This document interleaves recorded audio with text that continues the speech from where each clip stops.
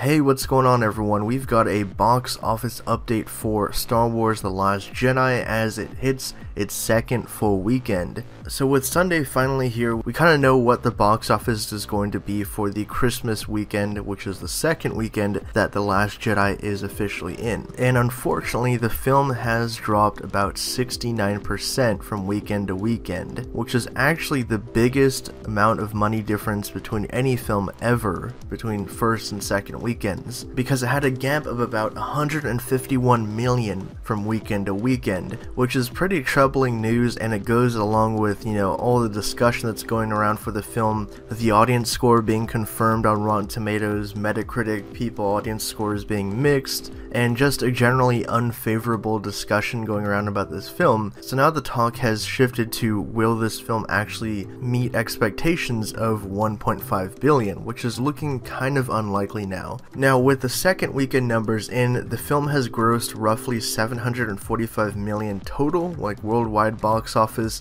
which is actually very good. It's made a ton of money in a very short amount of time, but people are trying to figure out how long can it keep this up, because The Force Awakens actually had pretty good legs when it came out around the exact same time in 2015, and this year The Last Jedi has to contend with other big blockbusters being released alongside the other release on Netflix, which is Bright. This came out this weekend, and while 1 billion is essentially confirmed at this point for The Last Jedi, again everyone's talking about how much will it make in the long haul. Can it actually hit the 1.5 billion mark, or will it end up short of that and be considered a disappointment by analysts and Disney executives? But what do you guys think about this box office drop? Did you ever see this coming? Because a lot of people had said that, it was making tons of money, but even though there was a very mixed response from audiences and fans alike, which is very different than the critical response, which has people praising it and saying it was unexpected and going in different directions, which is why the fans recoiled to the film. But like I said, drop all your thoughts down in the comments below. Can the movie keep this box office track record going, or do you think that it could plummet even further than this? And for more updates on The Last Jedi and everything Star Wars, be sure to subscribe to Hybrid Network.